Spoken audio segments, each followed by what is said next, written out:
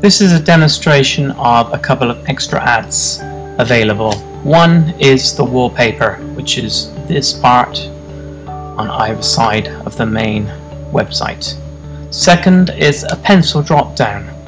The pencil drop down appears like this, and when clicked on, scrolls down to an ad area this size.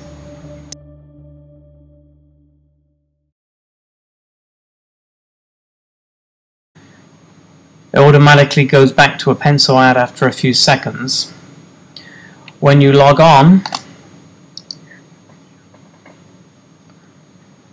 it comes up automatically, and then it will scroll back to a pencil. Lastly is in story. Click on story, any story on the website, and here's an ad for the marketplace, for example.